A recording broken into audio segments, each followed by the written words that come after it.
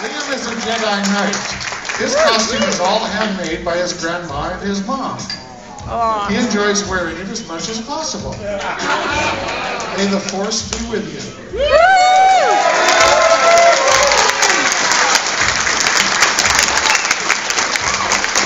His favorite aspects are the belt and the lightsaber.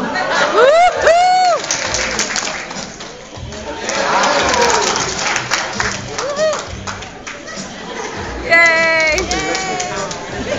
Next contestant is Nathan Merrifield, age 13. Mercury.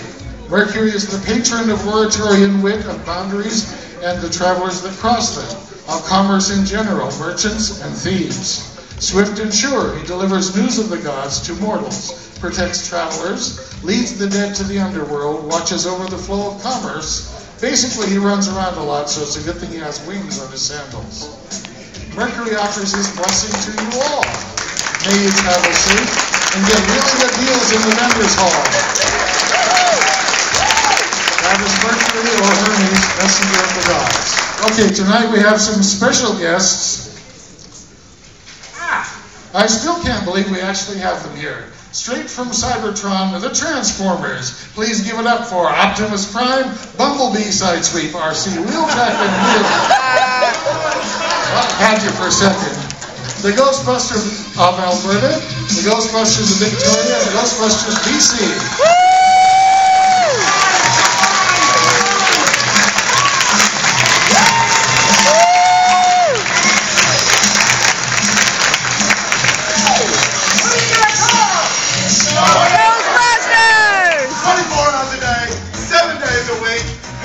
Call Ghostbusters! We're ready to believe you! Woo!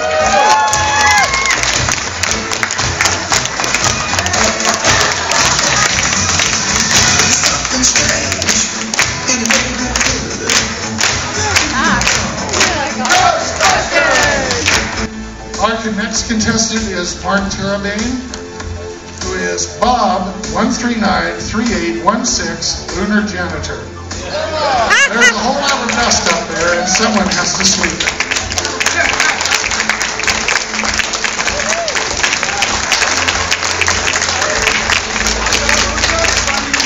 Judges, it took about 25 hours. And the bubble helmet is his favorite aspect. That is Bob 1393816. Our next contestant is Brenda Terabane. This is Lady Berlin, High Empress of the known galaxy, over the empresses of the galactic clusters, over the queens of the galaxies, over the governesses of the solar system. She originates from the Leo cluster and heard of the fun of VCON and decided to come and see for herself. Woo! Okay, the next costume is Quandary. Inspired by the online game World of Warcraft, this costume demonstrates what it looks like when you become a Death Knight initiate. Wow! A Death Knight is an adventurer who died but was brought back to life, mostly. All Death Knights begin with gray colors, some very basic armor, and a purple cloak. This costume took approximately 4 months of weekends. Her favorite aspect is wearing it. That's Quandary.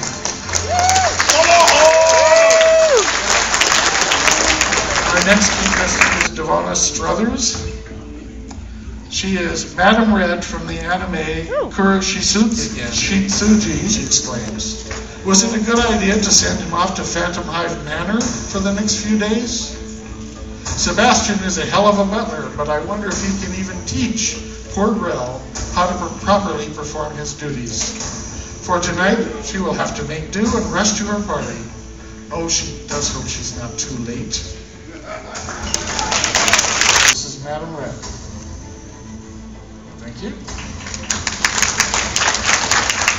Our next costume is Christine Leston as a Klingon woman from Star Trek Deep Space Nine. Her dress is a composite of 2 dresses that she saw online. It's a simple wraparound style with a contrasting piping around the neckline and down the front. The wig and head bumps took the longest to make. The actual time is hard to say because she did the work in many short increments, about 11 hours. Her favorite aspect is the wig. It was very challenging. There's Christine Leston as a Klingon weapon.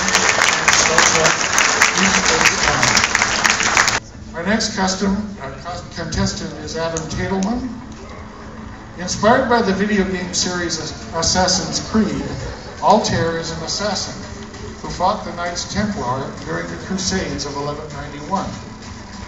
Trained to hide amid the crowds, Altair seeks his next target at VCON, and it could be any one of you.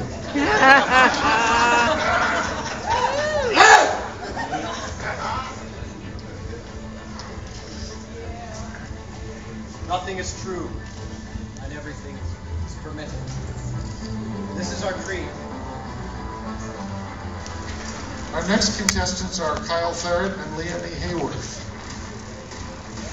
Their costumes are inspired by the online game League of Legends, which is a PvP tower defense in which a player controls a hero and fights his way to the enemy base and destroys it. They are representing two characters from the game. The costumes are made entirely out of dollar store and value village items, except the fur. They have been pinned, sewn, and hot glued together with paint very near. 15 hours of work. Ezreal is the frosted one, and Kitty Cat. Our next contestant is Dylan White. The personified Russia, ever watching all the countries, keeping an eye on the activities of the nuclear revolution. Character's name is Russia Hetalia, about 1.5 hours of construction. His favorite aspect is the hat.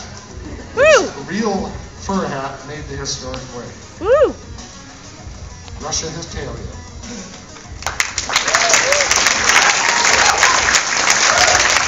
Our next contestant is Drew. Wibbly, wobbly, timey-wimey, stop! Characters are the 9th, 10th, 11th Doctor, Rose, and a TARDIS.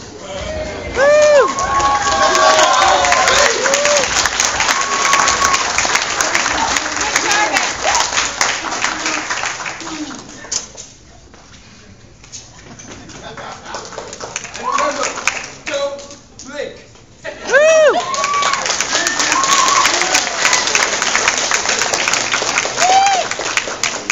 I don't know why they're coming in this late. I always thought who was on first. Okay, the next contestant is the Amor brothers, Phil and Colin.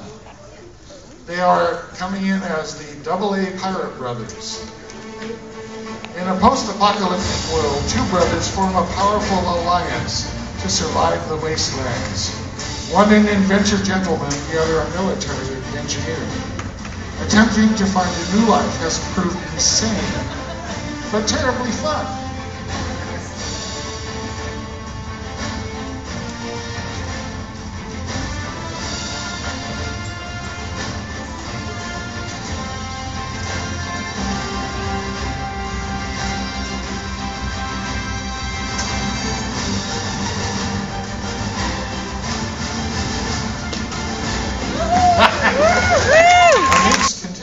Are Matt Mills and John Klinger as the Knight Templar and the Assassin. In the times of past, there were those who oppressed, and then there were those who fought the oppression. As the military arm of the Vatican, the Knights Templar wielded almost unlimited power while acting in the name of the Pope. Ostensibly formed to safeguard pilgrims on their way to the Holy Land, certain individuals used their position and power for their own ends.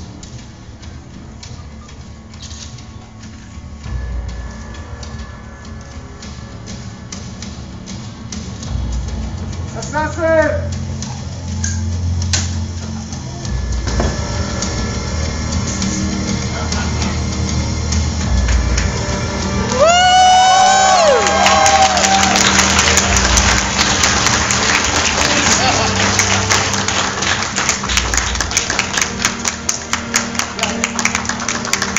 The Assassin took approximately 130 hours to complete. His favorite aspect is the wrist blade, all made by John Klinger. The Templar, over 100 hours to do the chainmail, made by hand, as well as the majority of the costume. Favorite aspect is the hand-knitted chainmail, over 27,000 rings, 42 pounds. The next contestant is Emma Jo, who is San from Princess Mononoke. San is a character from the Studio Ghibli film Princess Mononoke. San is an orphaned human child raised by a wolf god. Approximate time 20 hours. Favorite aspect of the costume is the mask. The next contestant is Florence Jo as the Baroness. Handmade hip armbands and the rest of the costume was made from thrifted materials. Her favorite item in the costume is the boots.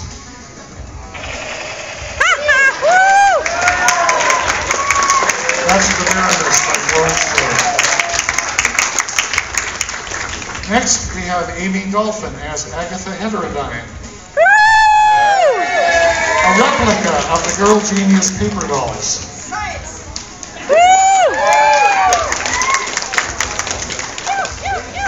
The corset itself required 42 pieces of fabric, not including the piping. Approximate time 58 hours.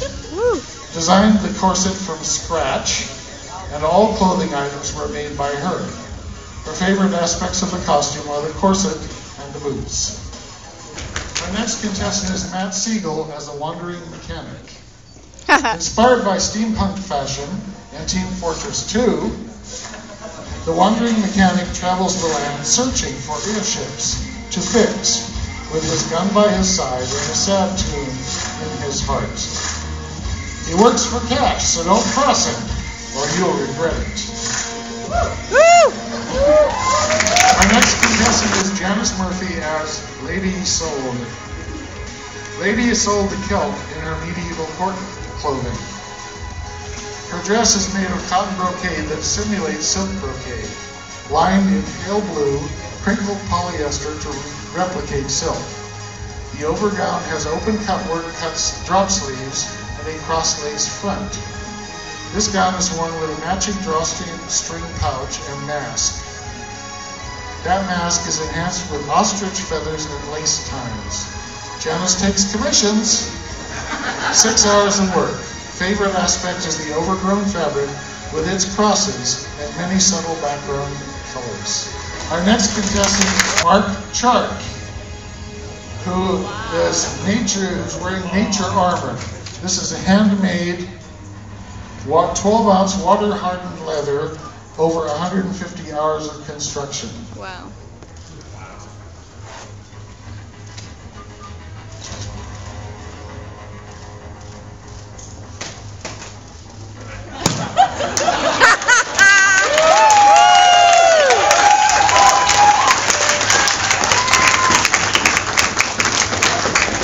We have Angela Arrow as Petrina.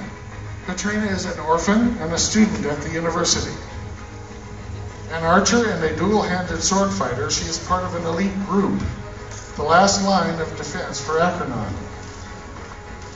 The wall that surrounds the city is weakening, exposing the citizens to the threat of enemy invasion. With no army, their only hope is that the university can protect them. Okay, we have one more contestant, that's Marissa Fisher, as Lieutenant J.G. Wendeline DeLee Murdell, a Betazoid counselor on Starbase 204A, Centauri Station in the Stardate 24110.02. Her first post after the Academy was Chief Counselor on the new Stellarton Penal Colony. Upon leaving her post there, she was pulled into a random singularity by Q and brought forward 7 years. After some confusion over her identity after being MIA so long, she was accepted to her new and current post. She has come here in search of her lost cat, Spot, named after Data's cat, which Q has a habit of either misplacing or mysteriously turning into a tiger for her. If you should see either a domestic short-haired cat or a live tiger, don't be alarmed. Spot is quite tame in either form. Spot sometimes responds to the sound of music, so Delee is hoping her thumb piano, although quiet, might lure her back to her. That's Lieutenant J.G. Delee Murdell, Betazoid Counselor.